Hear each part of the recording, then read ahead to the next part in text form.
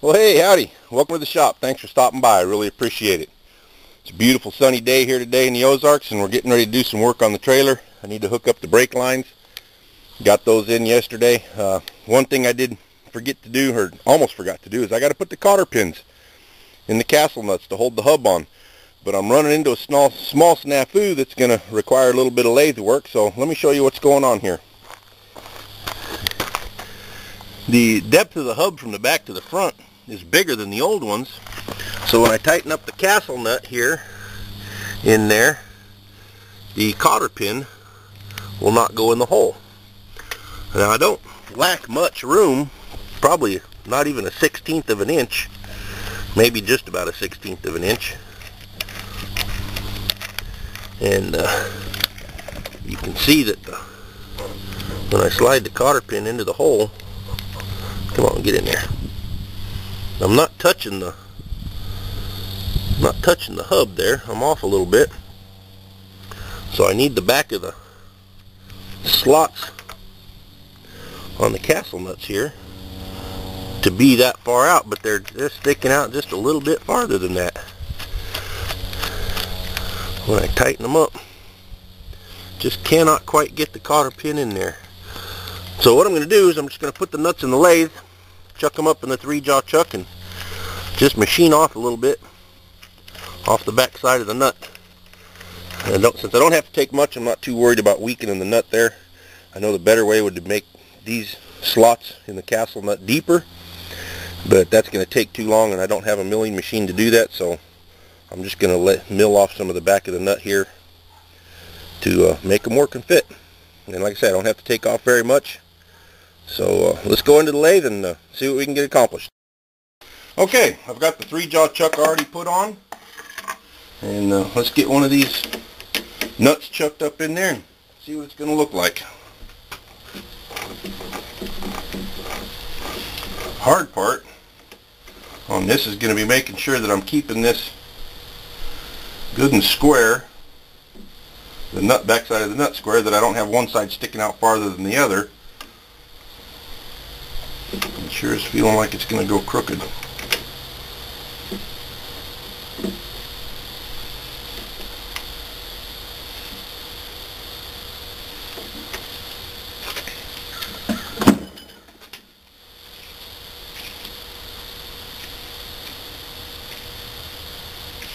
Yeah, that's looking crooked.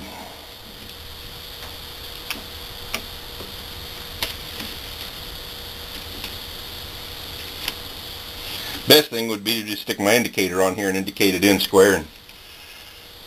But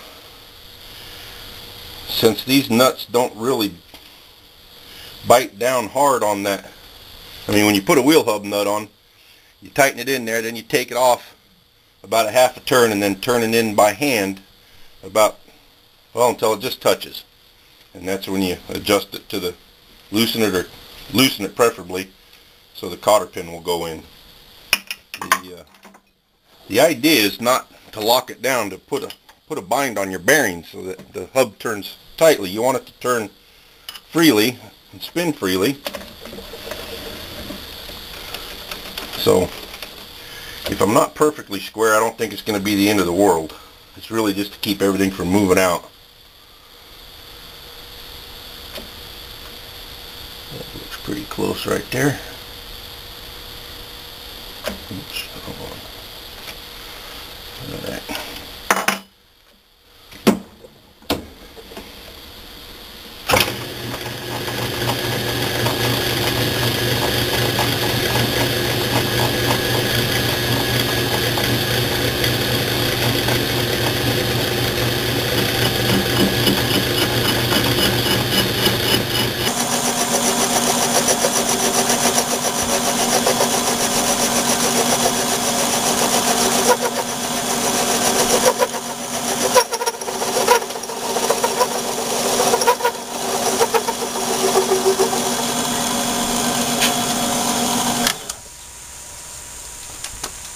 I don't know if you can see it here, but there's the back side of the peaks here kind of rounded over a little bit. I think if I just take it down, take about half of that rounding off, it should be okay.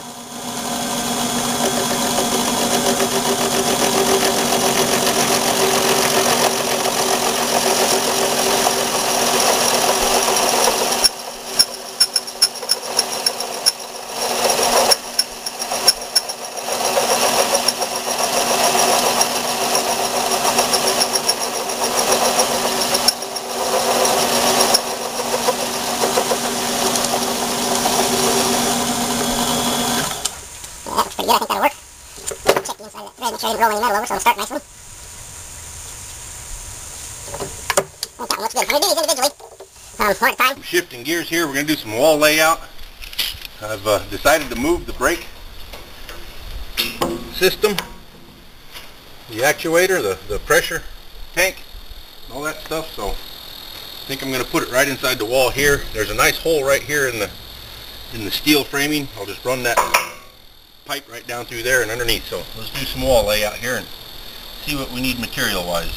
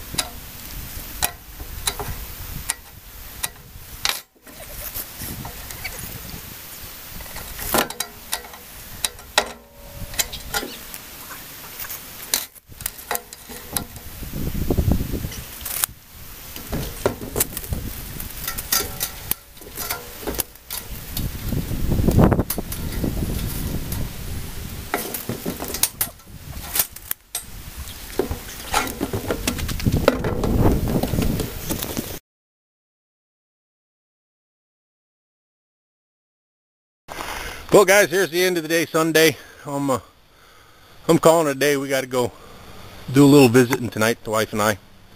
So I got this front wall framed up.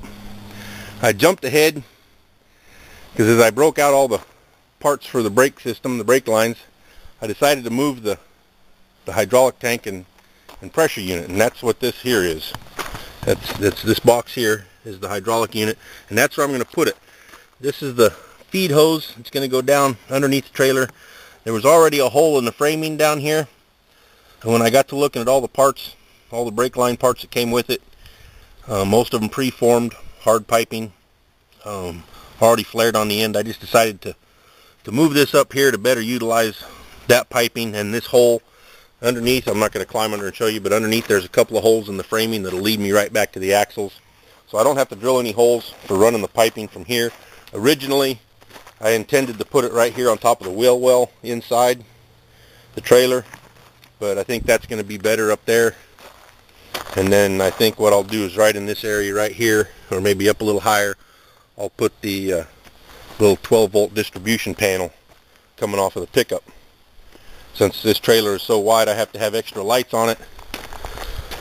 So I'll just use a little distribution panel where the power comes in from the truck and then distributes out to all the lights. Not a breaker box per se, but more like a marine type distribution panel with bus bars for each different wire, whether it be the brake lights or just the running lights or whatever. Anyway, we're still not back on track, but looks like something with this wall framed in. Hopefully this week I'll get the brake lines installed. I won't be screwing that down yet until I get the framing done, and there's going to be another layer of flooring that goes on top of the pressure treated plywood here that will get the finish floor on top of that. Then I'll put the unit down, but that'll be inside of a cabinet. There's going to be a cabinet. Let me step up on the trailer here. If you're looking at this wall, there's going to be a cabinet right along here where the wash station is, hand wash, and the three compartment sinks are going to be. So that'll be down out of sight inside a cabinet. Anyway, thanks for stopping by. Click like if you like, don't like if you don't like it, but please do subscribe. I do appreciate those of you who subscribe to the channel. So until next time, have a good day. Bye-bye.